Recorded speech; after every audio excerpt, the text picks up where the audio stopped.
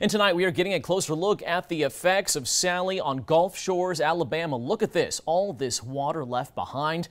The National Weather Service says the storm dumped 15 to 30 inches of rain in this area.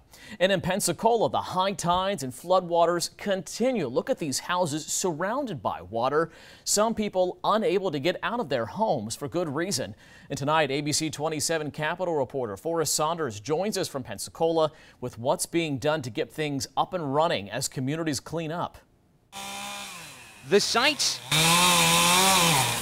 and sounds of recovery are filling Pensacola as this Gulf Coast community reels from a storm that seemed to catch everyone here by surprise. The storm stopped and then changed direction at the last minute, and we were all prepared for a tropical storm and we weren't expecting this. Kathy Struchin found her sailing academy of 20 years smashed to pieces at Palafox Pier. Boats there pushed on top of each other, some finding the bay's bottom. Thoughts and prayers weren't going to cut it, she said. We've all heard too much of that, so send supplies, send love, send people when we can get things back and running. Across town, power out, water service cut off, but family, friends, and neighbors were working to pick up debris and put their lives back together. Right about now is a good thing to be more neighborly. Eddie Smiley was helping fix his nephew's roof, punctured by a downed tree. The two feeling lucky damage wasn't worse in a year that keeps delivering blows. It's all this chaos, and on top of that, you get a storm. A different kind of storm at the gas pumps. The few with power packed with people, grabbing all they could.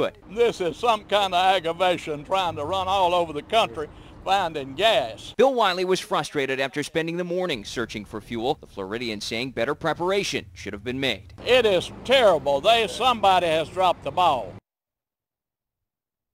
And the president has issued an emergency declaration for that part of Florida that's helping free up money for recovery and other resources.